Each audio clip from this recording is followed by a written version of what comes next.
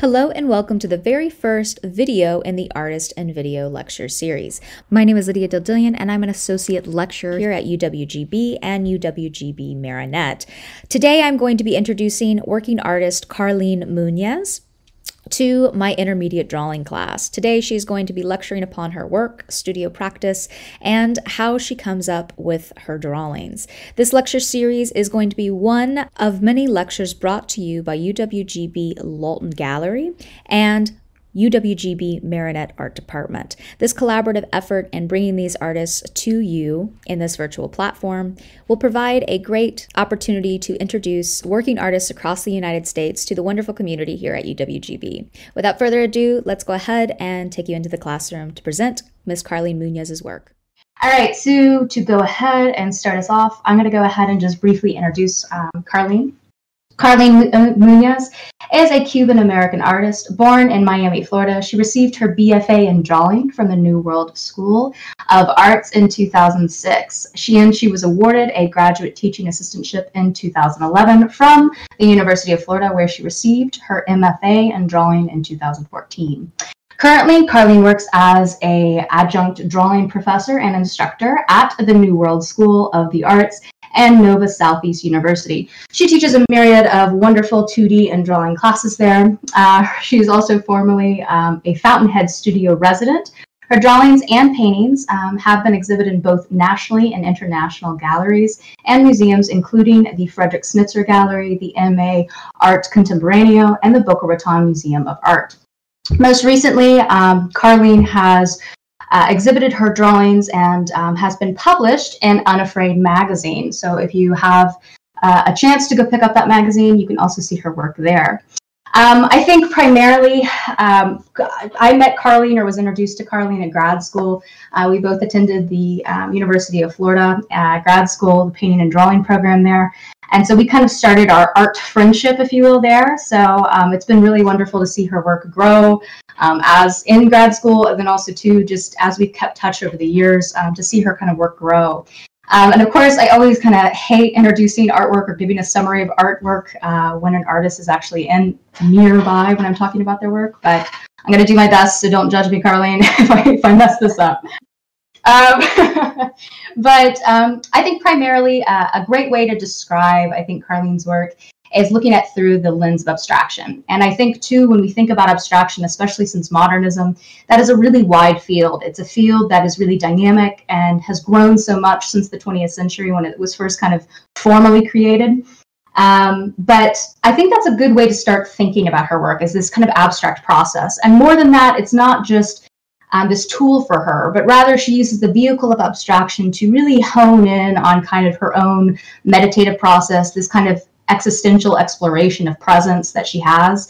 And I think it's deeply rooted in ritual process as a meditative process, as I said, and kind of undergoing this kind of spiritual relationship that she has, not only with drawing, but also just how she kind of functions in the world and trying to capture that presence of being each time she goes to draw. And I think that's the real beauty in her work specifically. It's looking at the formal content of how the composition is designed, how she uses elements of art, principles of design, form, line, color, and value to really talk about some of these really ritualized drawing processes and to see this kind of impulse of this kind of higher meaning manifesting in these abstract creations.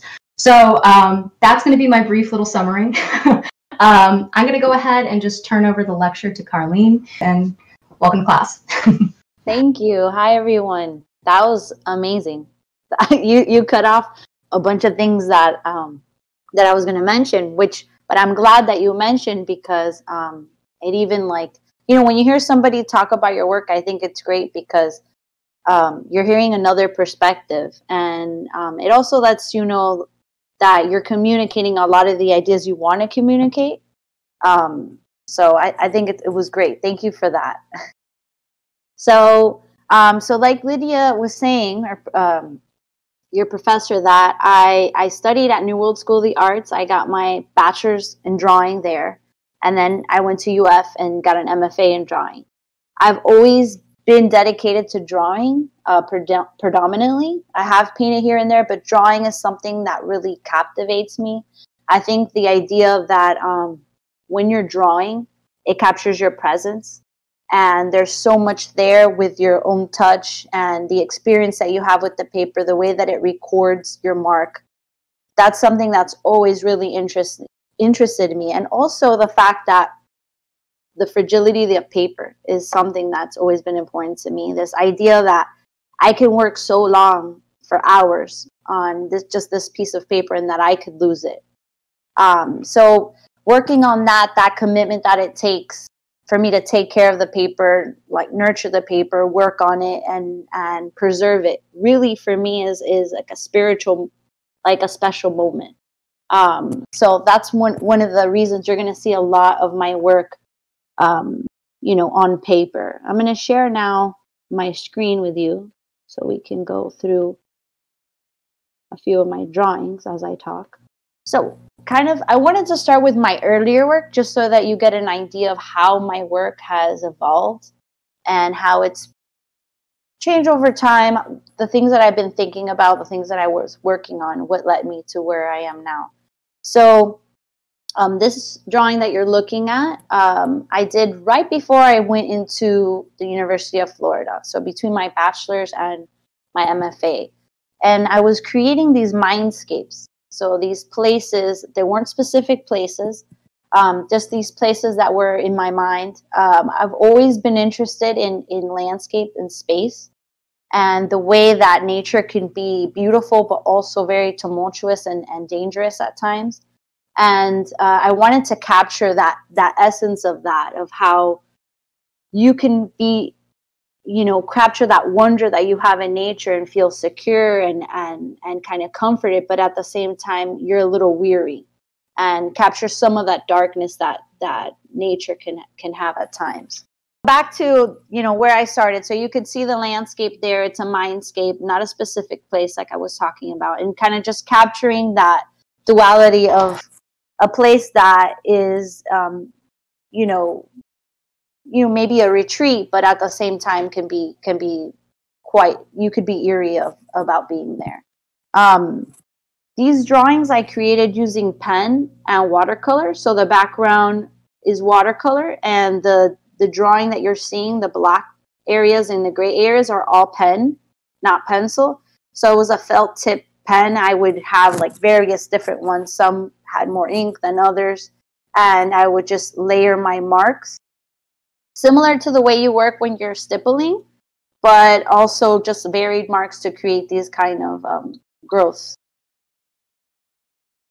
Then at UF, I continued to work on the landscape, and I think slowly you'll start to see how I began to abstract the space even more.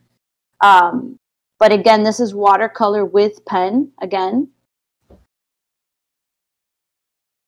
And here's another landscape. And then I just want to give you an idea of how, I went from describing specific places or landscapes, working a little bit more traditionally, to then working to more abstract imagery.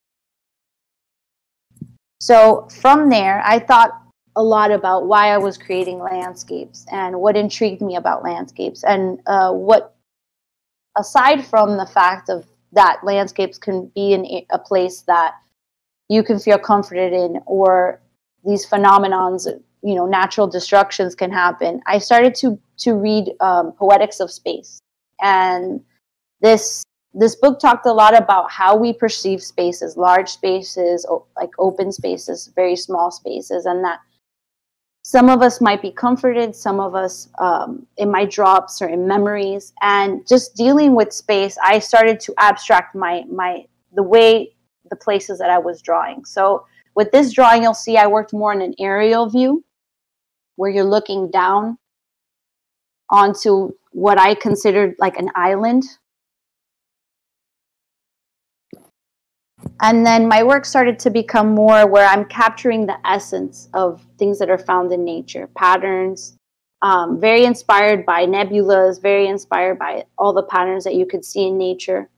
And I started to just take the essence of what I feel that I see in nature and create these just very abstract environments. So breaking the boundaries of traditional landscape into more of these, like, I call them like these dark matter, unseen matter. And here's a close-up. And these drawings, I started to do them using color pencil on paper. There are times you'll see that I might write graphite. Sometimes I do incorporate some silver watercolor, a few mixed mediums, but for the most part, a lot of the imagery is built up using colored pencil.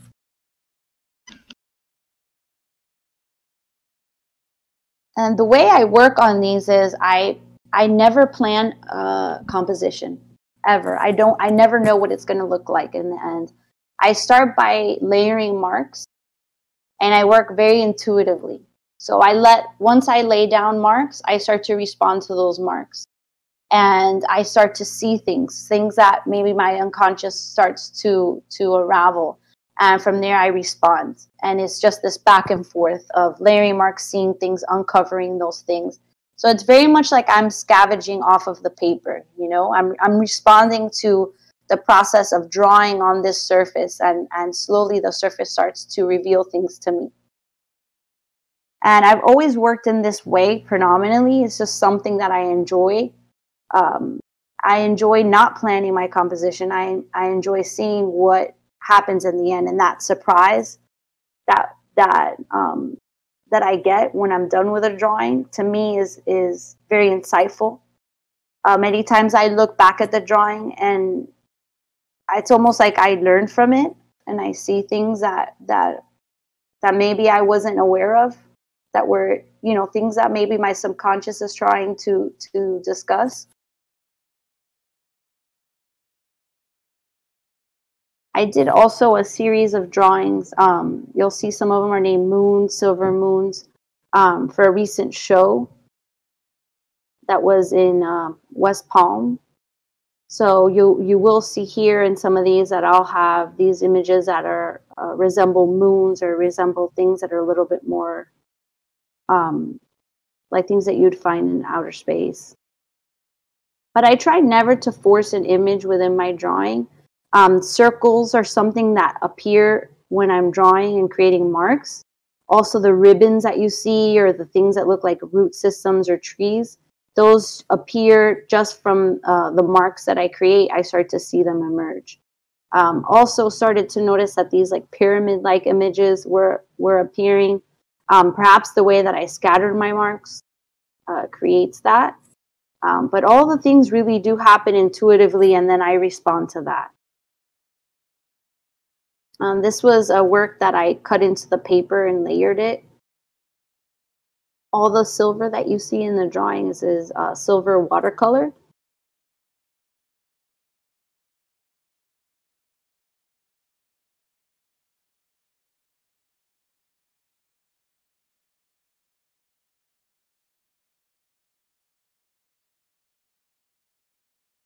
Drawing, you'll see that there's a small grid that appears. That's a reference of where I'm talking about format. I'm talking about the meditative process of drawing, creating a grid. And that is a little reference there to an artist that I really like, Agnes Martin. And there'll also be there's another grid. If you look closely, you'll find integrated there. Now we're getting to like a lot more recent drawings. I've drawn a lot during this quarantine. So I've taken advantage before classes started to just work. And I did several works, and some of them are featured here. And I just used that time as much as I could, and place any of the anxiety or any doubt that I was having about what was going on into my work. And I think some of my favorite drawings have, happened during that time. And I really always promote that. Like anytime you're dealing with something hard, you're stressed, I always say draw some of your best work will be created in that time. Here, this is another recent work. I'm starting to think about more of the surface of the paper, and then integrating the paper as one of the materials, in the sense that you'll see how it's almost like the paper appears torn, or appears that it's kind of tattered and within the landscape or this environment.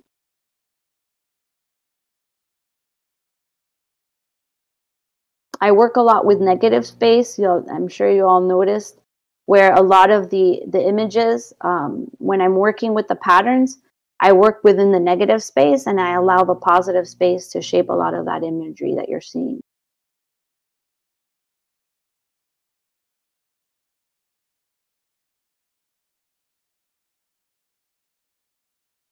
And this is the very most recent drawing that I did, called Fixation. So again, I'm working with incorporating the paper, making it seem like these abstractions are flowing outside of the paper. To me, it's also a reference to Lucio Fontana when he cuts into the canvas. So admitting that this is a drawing, but still playing with these like abstractions and working intuitively.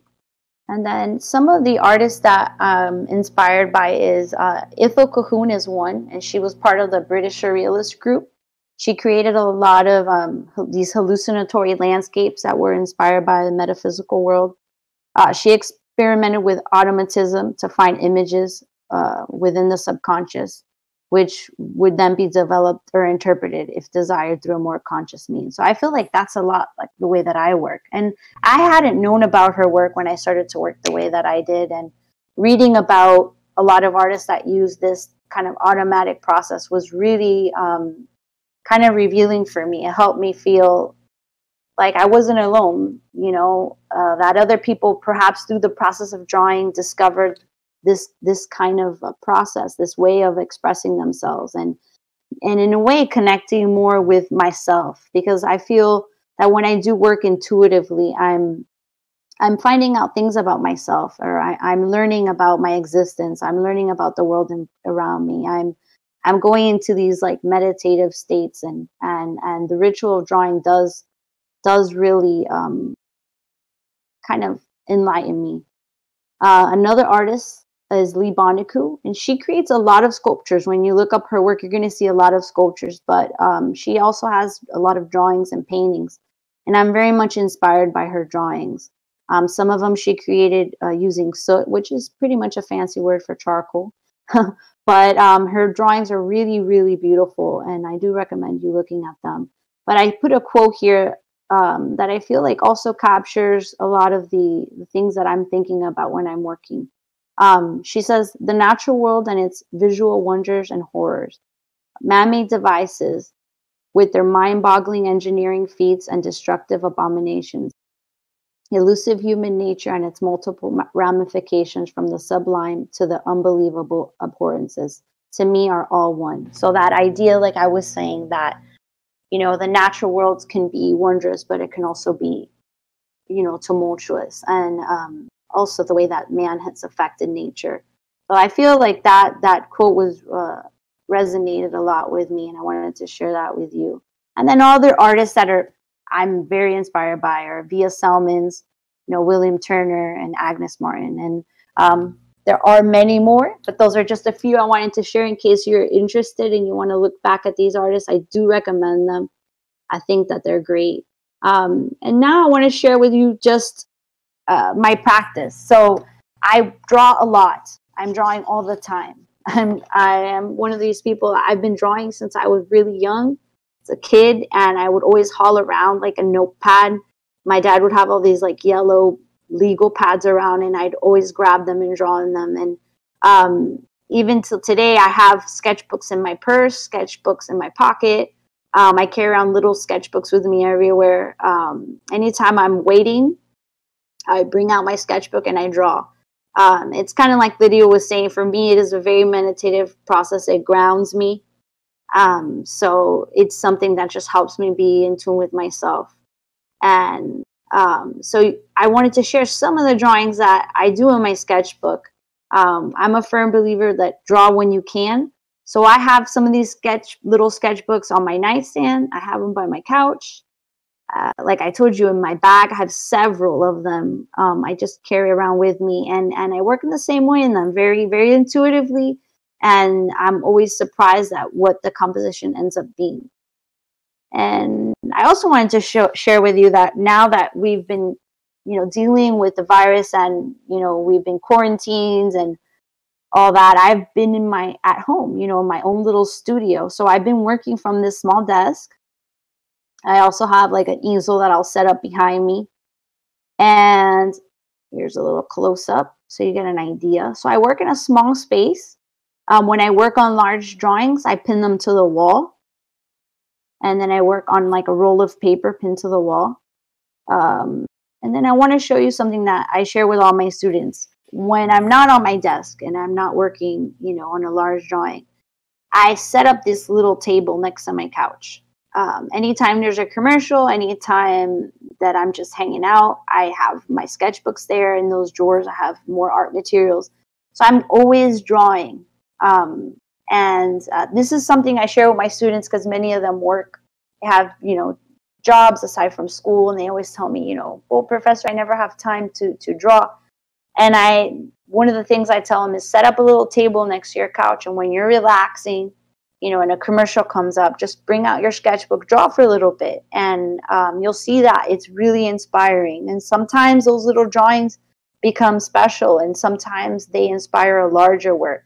So I'm a firm believer of drawing as much as you can whenever you can, like I said earlier, and placing these little workstations all over your house. I also have a little workstation by my bed on my nightstand. I didn't take a picture of that.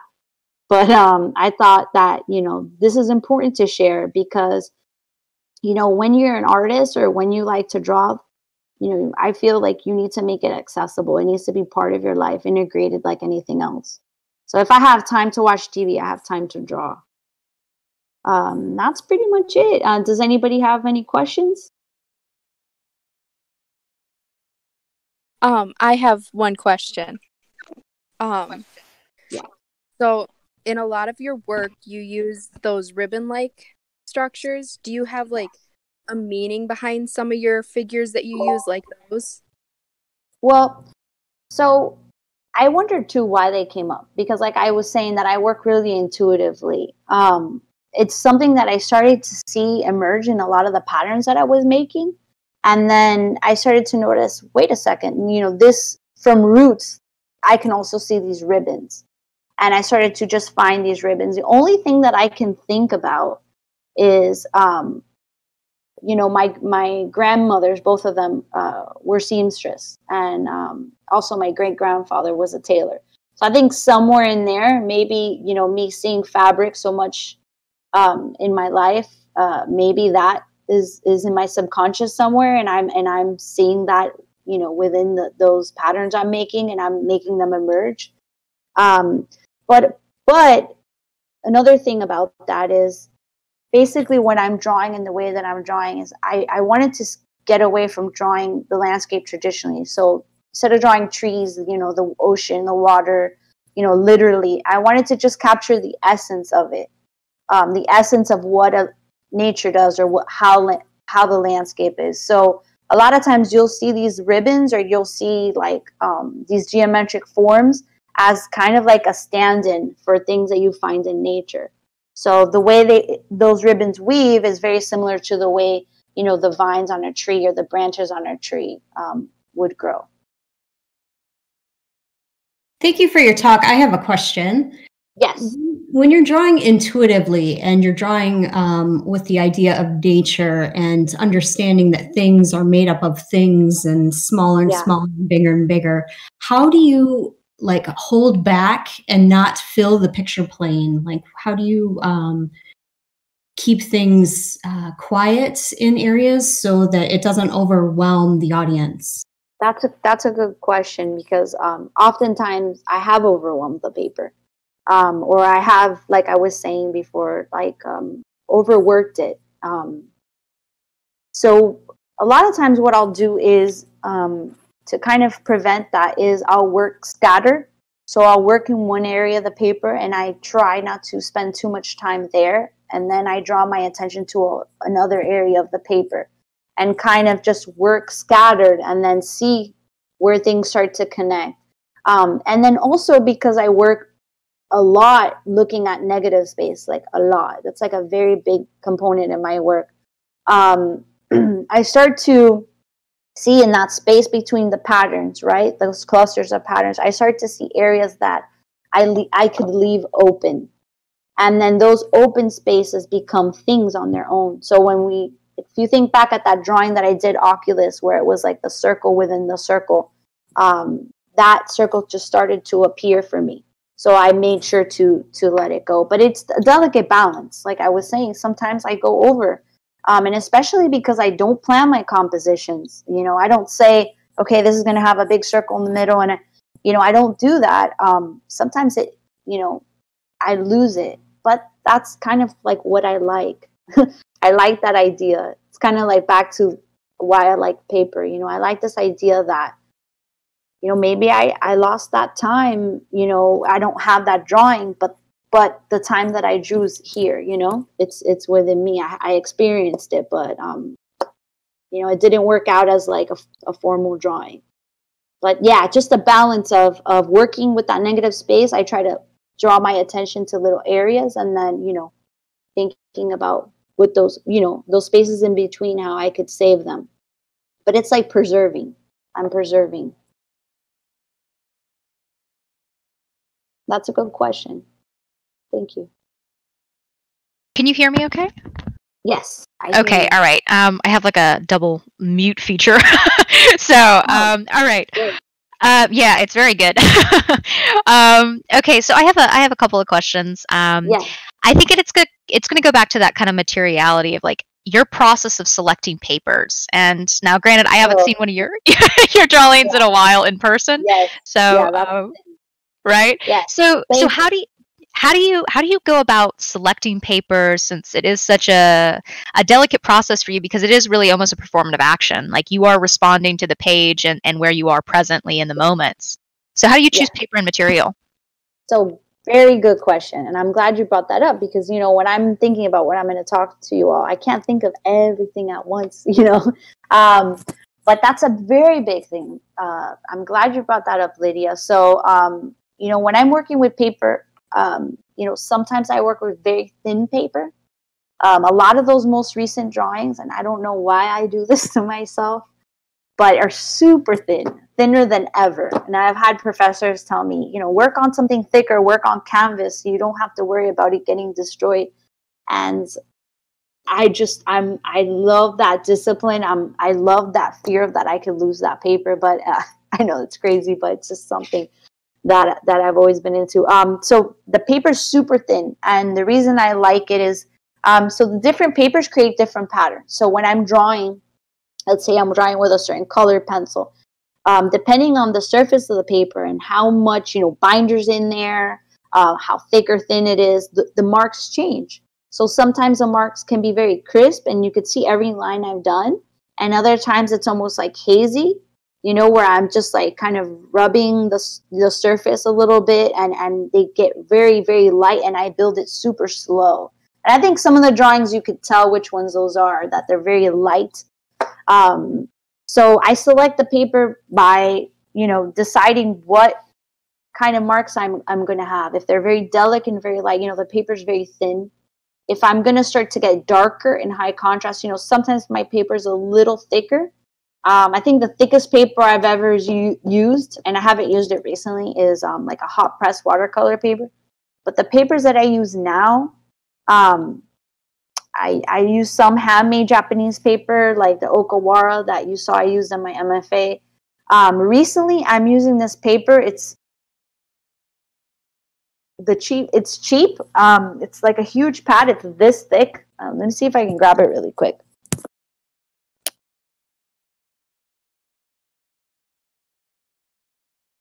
It's super thin. It's made for sketching, and of course, I'm trying to make it more permanent.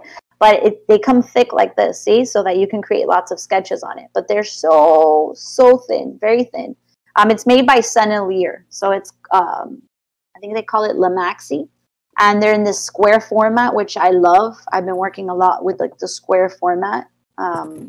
So you'll see that like this is just something I'm playing around with right now. But yeah, it's super thin, and I have different sizes of it. Some are a lot larger, and some are like really small. But depending on what kind of imagery I'm gonna get, that dictates what kind of paper. But most of the time, sadly, I use really thin paper.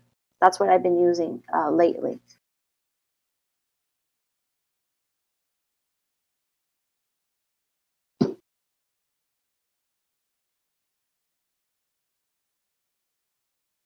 Oh, can you hear me okay?